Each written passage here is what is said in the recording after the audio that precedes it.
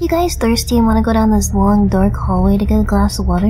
Me neither. Hello everyone, this is Rin from Super Cat Punch and welcome to Glass of Water by Bomb Games. This was made in only one day. All you need to do is get a glass of water and go back to bed.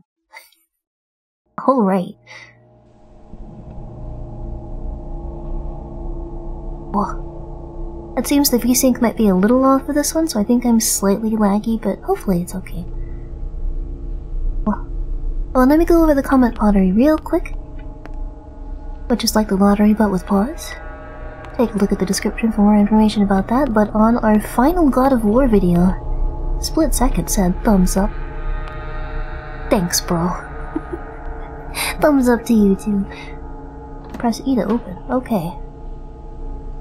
Man, I don't like getting up to get water in the middle of the night. I mean, I have to sometimes because I'll feel dehydrated, but... Did I step on a remote? Where's the remote at? But, you know, if I physically get up in the middle of the night, it is so hard for me to go back to sleep. It is almost impossible. Unless I'm, like, sick or something. What is that? A telephone? Eh? Wait. It's not connected to anything, though. The phantom telephone. But what about you? Are you able to go back to sleep if you have to get up and, you know, like... use the facilities, or believe in yourself? Yes, believe in yourself. That is a photo of a table with a lamp or something? I can't really tell. Is there like a book? You should most certainly believe in yourself. Hello!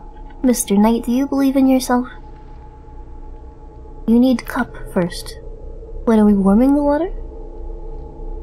Yes, we're warming the water. Was that a physics sound, or was there something there? We need a cup first. I do have a cup. Coffee, sugar, tea.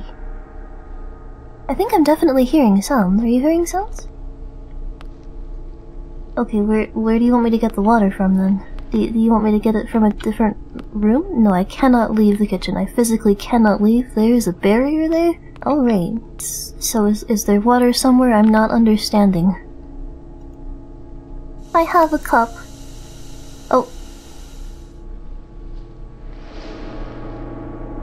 What is that sound? Alright, well, we drank the water, end of the game. It was very nice, very cute. Okay, we can't go in there. But there's definitely sounds happening. I can't... Oh. F for flashlight. Find the power box in the basement. That is incredibly loud.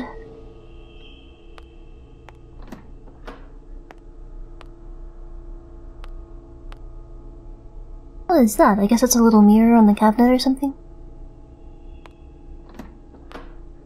Okay, well there's... Oh! Hey bro! I wanna go look around the rest of the house first. Oh. Never mind, I lied. You know, I don't think I've ever seen that style of light as an actual wall light. I've always seen them as part of, like, you know, fixtures on ceiling lamps. Chandeliers? No, chandeliers is not the right word. Like ceiling lights. You know what I'm talking about? Oh. Fluffy Sweet Factory. Uh-oh. Okay, well I wanna look around first. Why is there just a whole boat?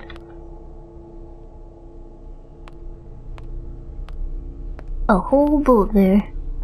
There's another telephone.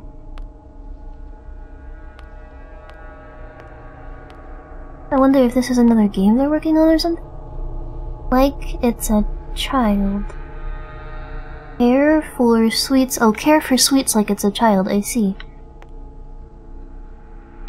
Candelabra. Alright, let's turn the power back on. Go back to bed. I'm sure nothing will happen at all. We're gonna be fine. Oh, I expected the basement door to slam in my face.